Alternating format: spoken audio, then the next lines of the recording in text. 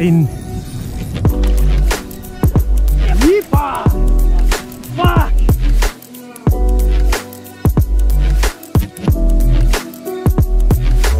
What's going on, guys? As you can tell with my buff head, we're in the middle of lockdown. So at this point we've got no idea whether we're even going to have a snapper season. But I guess the best thing we can do in the meantime to get G'd up is at least be prepared and get our shit ready. So I'm going to take you guys through what I do to prepare for snapper season, and hopefully before we know it, we'll all be holding hands and rubbing gunnels at Ricketts Point. Obviously October's fast approaching, so the snapper are going to start moving into the bay. I'll actually show you guys using the map. So it's a bit interactive. What ends up happening is obviously the snapper come in through the heads. Obviously what they're doing is they're chasing that 16+ degree temperature to spawn in. And obviously logically, the warmer areas are going to be all the shallows around the outside. So what you'll find is they'll first start firing up, sort of coming into this channel into Corio Bay, because that warms up pretty quickly. And then they'll start making their way down towards the north, which is where we do majority of our fishing. What I tend to find is it's sort of like this, I call it the triangle. It's sort of like between P2 to Altona through to St Kilda and back. So at the start of that season, sort of that start to mid-October, a heap of snapper and Haynes hunters congregating in front of Williamstown Footy Oval. Personally, my favourite early season spot is right up near St Kilda Breakwall, but you have the fish all the way through here, especially with that warmer water up near the Yarra River, sort of where the old Princess Pier is next to all those pylons. That'll all fire up. And then what you'll find is as we near November, the fish will start coming down. You'll find them all through here from Brighton down to Ricketts Point. And then as we sort of get sort of November, mid-November, they're going to start moving their way down. You'll find them out in front of Carrum. Mid-November onwards, you'll find a heap of fish out in front of Frankston, Mount Eliza. So come December, all those shallow areas are going to be too hot, and that 16 degree temperature is going to push more into the middle of the bay. So all this deep water will be optimum temperature. The fish start filtering towards out in front of Mornington, Mount Martha, out in the deeper water. I did well sort of mid-December out near the mussel farms, and then after December, that's when the fish all start filtering out of the bay. Now in terms of where to anchor up and whatnot, now I don't use my sounder as much as I used to. I don't tend to sound around and try to find ticks anymore. I'll just go to a landmark, whether it be a reef or a shipwreck, because what the fish tend to do is they'll swim up and down, but then they'll school up and hold on a structure, on a reef. They'll spawn, they'll do their thing, they'll feed. So in all honesty, as long as you go to a typical landmark, which you find all up and down that east side, you'll be fine. Just hold on there, burley up, and you'll find your fish. So yeah, let's get stuck into it and I'll show you what gear I use. Alright, in terms of the rig that I use, I like to keep it simple. I just use the standard old snelled snapper rig. Got that on 30-pound leader and with a little P-sinker to help get the baits down. Now the thing is, when you find the snapper and they're coming through, they smash absolutely everything. So it doesn't matter if you've got a paternoster down there, running rig, whatever it is. So I run the snelled rig on all my rods. Now reason being is, one, it's just, I've always done it. It's pretty much, you know, standard protocol. But the other reason is because if you've got a paternoster down there, if you've got little baits, you're more than likely to get the small ones amongst them. Whereas if you've got whole pillies or whiting down there, you're more than likely to catch the bigger ones. Now when it comes to the leader strength, I use 30-pound leader all the way through the season. I know a lot of people who use much heavier line. We're talking 60, 70, 80-pound leader. I think it's a waste. I've always used 30-pound and I've never been bitten off. I think the less poundage you go, the better, because the lighter your gear, the more natural it's going to sit in the water, the more natural your baits are going to sit. And when a fish has a little nibble, you're not going to scare it off. You know, you're not going to have thick 80-pound line sitting next to the bait that's going to spook the fish. I feel like the more natural you leave it, the lighter your gear, the more likely you are to entice a bite. So I use 30-pound start of the season all the way to the end. People say they have sharper teeth at the start of the season and you're more likely to get bitten off. I don't know. I've never been bitten off. Now the one thing I always do as well, after you swivel, so on your main line, you want to always put a bead. Why? Just to protect your rod tip. I've lost count of the amount of times I've had people on the boat, you know, who don't fish often, and the amount of times I cringe when the swivel gets eaten up into the tip of the rod kills me. So I always put a bead on. Now you guys have probably already seen heaps of times how these rigs are made, but may as well quickly show you guys anyway. Just pop that to the side. Now what you want to do is you want to cut about, I'd say, 3/4 of a meter of leader. Here's one I prepared earlier. All you do is feed the line through the butt of the hook. And you just do a uni knot or whatever. I don't even know what my knot is, to be honest. I just do the one where you do the loop like that, and then I just feed it through like 4 or 5 times.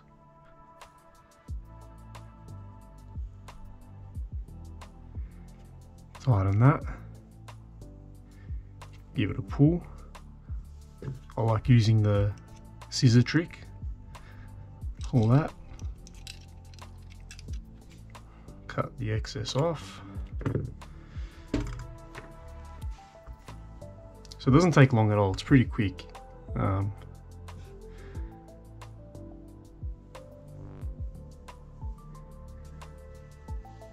You want to adjust that to, you know, standard size pilly or a whiting. Now for me personally, it doesn't matter that much. I'm going to show you later why when I'm baiting up, but you want it about finger length apart.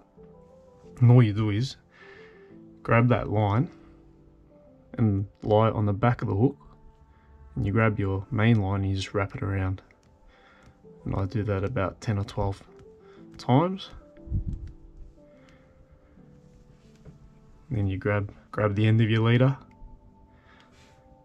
and put it through the butt, pull it through, and that'll tighten up, and bang, there's your snell. And then you feed your little P-sinker through there, and you tie your swivel on.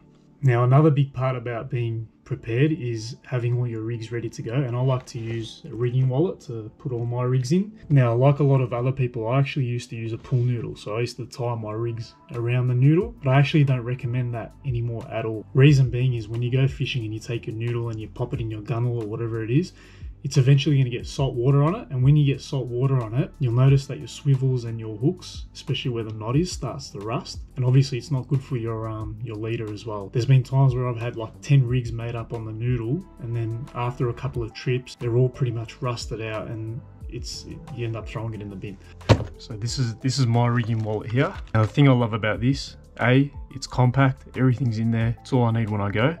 And the other thing is, when you close it up, it's watertight. Only thing I take with me when I go fishing. I'll have everything ready to go in here. As you can see, I've already got some running rigs made up. They're my gummy rigs. As you guys know, that's my bogey fish. But yeah, I just fill up my snelled snapper rigs in these little pouches. I've got all my terminal tackle in here. And if I need sinkers, I'll just chuck them out the back. And that's pretty much all I need when I go on a trip. Grab our rig. And I'll hold it in my hand like that, and I'll just wrap the line around. Open up our first pouch, and then feed that straight in. And then what you do is you get your little bead, and you put that in there, so it's all ready to go. What I'll do is I'll fill all these up, and before a session, I'll have all 4 rods already made up with snelled rigs on them, so these are all additional in case I get busted off. And with these ones, I'll actually go half-half, so I'll go half with sinkers, half without sinkers. I'll always start off with rigs that have a sinker on it, but if I notice throughout the session that I keep getting snagged and busted off, what I'll do is I'll actually throw on a rig without the sinker, so it's harder for the bait to actually reach the bottom. You know, the last thing you want is a hot bite of snapper coming through and then you're getting busted off because you got snags, and then you gotta make up rigs because you don't have any ready. Now, speaking of being prepared, I'm gonna help you guys out as well. I've actually got a Mad Fish rigging wallet. I'm gonna do a bit of a giveaway. So all you need to do to be in the draw is subscribe to the YouTube channel, jump on my Instagram page, subscribe, and send me a private message on Instagram with a screenshot showing that you have subscribed to my channel, and I'll pick someone out to send this rigging wallet to. In terms of the gear I use, now if you watch my videos, you know I love my Sedonas. I think they're awesome value for money. Now when you're fishing for snapper, you don't need hectic gear. I think 6000s are a perfect size. You know, you can even get away with 2000 size or whatever they are. Now on this, I've got 15-pound main line. I use mono because I prefer mono. I do have a couple of rods with braid on it. but I do prefer mono. I think especially in snapper season, in the middle of a hot bite, you can have lines going everywhere. The last thing you want is a braid tangle. Like I said before, you don't need anything too hectic for snapper. You're not fishing for kingfish or tuna. I've seen people use 80-pound mainline. You don't need that. Unless you're going to be a hero and skull drag the fishing, which I don't know why you'd want to do that. Now that's 15-pound platypus line. And the awesome thing with platypus is sometimes I've copped snags, and when I try to pull the line out of a snag, I've had my 30-pound leader pop before the 15-pound platypus. So for Port Phillip Bay, that's enough. For if you're fishing Western Port and you've got a lot of bycatch like gummies and 7 gills and eagle rays, you probably do need to go a bit heavier on the line. But overall speaking, you know, 15-20-pound main line, 30-pound leader is more than enough. Now these are the rods that I use. This one's a Shimano Taipan, which is a 7-foot 5 to 8 kilo rod. So that is plenty for Port Phillip Bay. So that's what I pair up my 6000 with. And then I've also got a Daiwa Saltus. This one's PE 2 to 4, which is what, I don't know, 40-50 pound.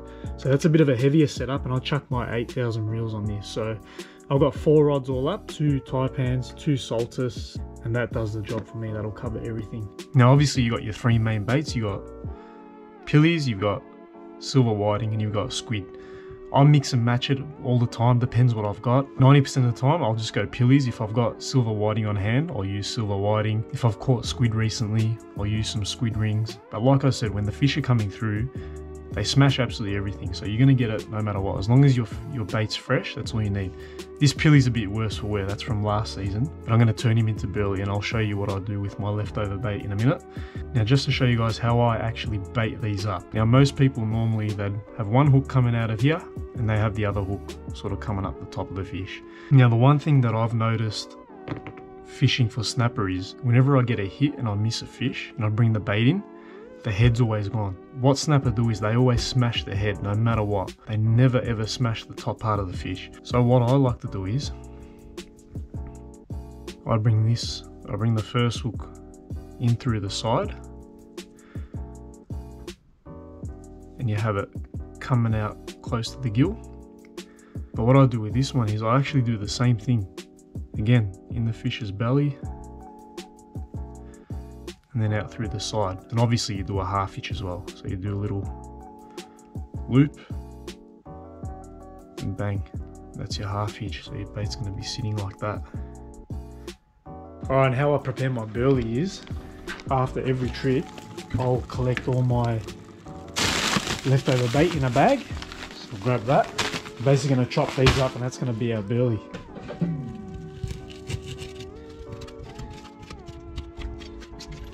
Put them into snap lock bags. The way I do it is, I won't fill it up all the way. And reason being is I flatten them out. And when you flatten them out, it does 2 things. It's easy to store in the freezer, so you can just stack them all up. And the other thing is as well, when it freezes, it doesn't all clump together. So when you're out there, by the time you get to your first spot, it's already defrosted. All you need to do is open it and start cubing. And there you go. They're our little bags of burley. So I'll chuck these into a little corner of the freezer. They fit in there nice and snug. And then basically every time I decide to go out, I might take maybe 2 or 3 bags, and that's enough to last the whole session anyway. Each baggie has like, I don't know, probably 3 or 4 handfuls of burley in it. And each time you anchor, you only throw out a couple of handfuls at a time. So 2 to 3 bags is enough for a session. And then what'll end up happening is, whatever bait I have left over from that particular session, I'll do the same thing. It actually keeps replenishing itself. Now the other thing I'll do is I'll always buy my bait in bulk. So I'll go when it comes in fresh, buy probably about 10 or so bags, fill them all up in here. So pretty much my bait's ready to go for each session. Because during snapper season, I like to go at least 2 times a week. So it saves me from going to get bait every single time. So yeah, that's pretty much it. That's me prepping for snapper season. And hopefully this bad boy will be on the water very soon. See you out there.